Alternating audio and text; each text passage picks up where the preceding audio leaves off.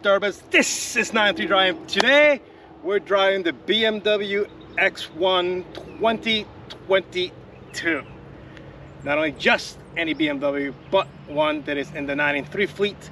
After 17 months or so and 11,000 miles on the odometer, how has this BMW X1 held up? That's a very good question. When we took delivery, it only had 7 miles, and now here she is with just barely 11,000 miles. So, with that being said, let's get this show on the road, and I'll let you know how these 17 months have gone by. All right, let's get in.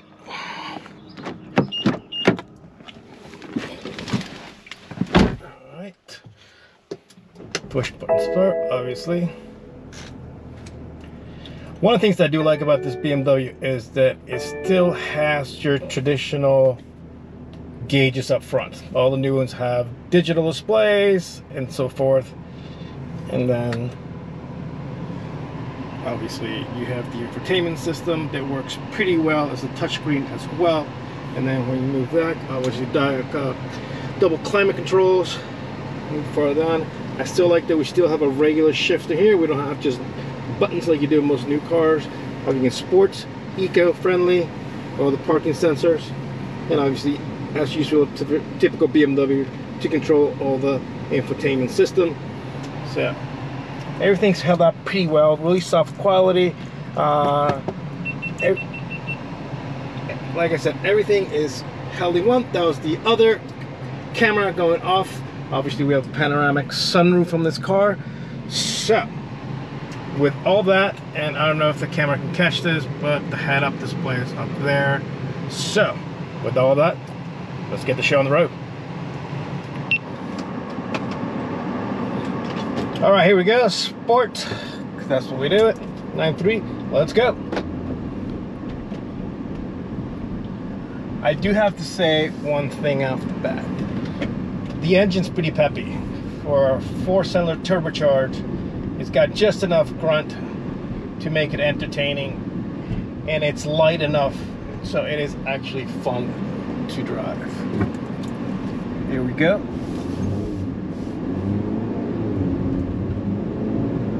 And it makes just the right amount of noises. It doesn't, obviously, it's not an M car, but it feels good and light. The steering is nice and thick. Like I said, all the materials in here are held up pretty well. There's a few things that I will discuss in our final thoughts, but here we go. We'll go around some of these twisties, and let me tell you, it just always stays flat. It's always really reassuring to drive, and it's an entertaining little SUV, that's for sure. The only thing is when you don't have it in sport, you do have a split second of turbo lag for it turbos to spew up and then give it the power that you need. But other than that, it's pretty good. But if you keep it in sport, it stays right in the sweet spot in the RPMs, and the turbo is right there ready to get you where you need to go at a good speed. As you can see, we're not pushing it, obviously, because we're not going to do that to the 93 mobiles. So let's take it down to a little spot. We'll do a little standstill, see how she's still running from a dead stop after 17 months and 11,000 miles or so. So let's go find a spot. For all the beans and all the marbles, throttle down.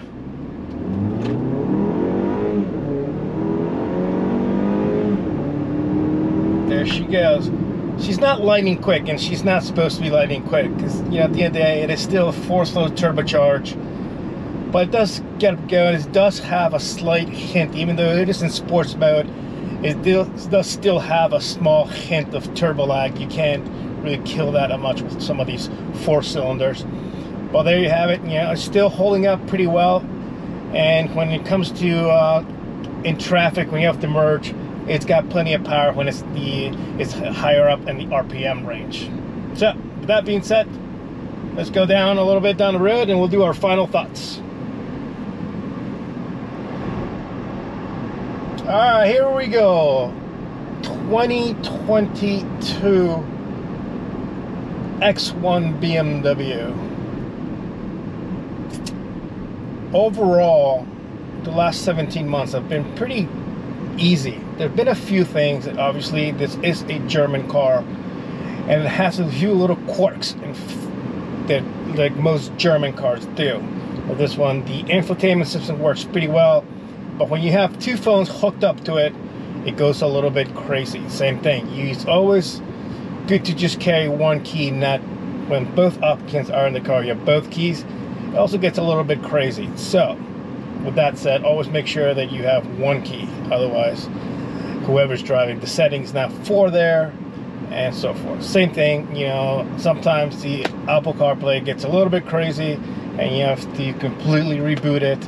So those are some of the quirks that I've found in this BMW. But like I said, it's a German car, so they all have them. Everything else has held up really well. Most of the miles on this car have come from trips, so we have packed this thing to the gills. We've taken it to the country, we've taken it to the beach, and it's been through snowstorms, and it has always held up pretty well. Huge rides on the highway, good fuel economy. I mean, it's pretty much, it does exactly what you want it to do. It's got the back you can carry a lot. There's also a little tray in the back that you can open up. You can stow more things in there. So overall, it's held up pretty well. Like I said, I do like the fact that it's still old classic BMW with the classical style buttons on the steering wheel. Same thing with all the buttons on the dashboard itself for the climate control and the shortcuts for the entertainment system as well. And I also do like the fact that it still has the traditional analog gauges up front. Although the only thing that I wish it was still lit up in red instead of lights up in white. But at least it is still the old traditional. And the mirrors are pretty good. They do fold in, so that way they're doing tough parking situations, you know, it's easy to just fold them and get them out of the way.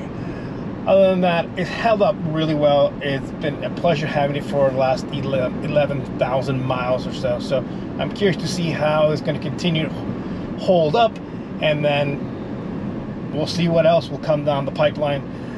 A big thanks for everybody who has subscribed. If you're not haven't subscribed yet, what are you waiting to do? Do subscribe. Give it a big thumbs up. Comment. Obviously, comments always do help. Give me an idea of exactly what you guys want to watch.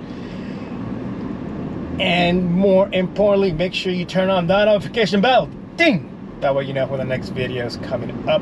We do have some other cool cars coming up pretty soon around the corner.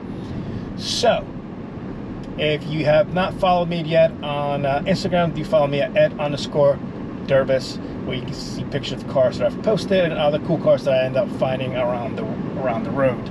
So, loving on. Hope everybody's having a fantastic day, and I can't wait to catch you guys in the next video very soon. Until then, bye.